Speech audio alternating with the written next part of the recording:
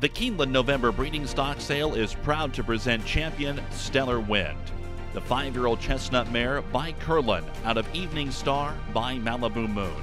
By top 10 sire Curlin, Stellar Wind from a deep family.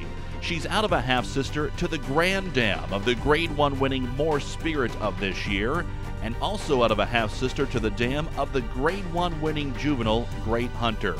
Stellar Wind herself, the champion 3-year-old filly of 2015, where she was a 4-time graded stakes winner in that 3-year-old campaign, including a victory in the Santa Anita Oaks.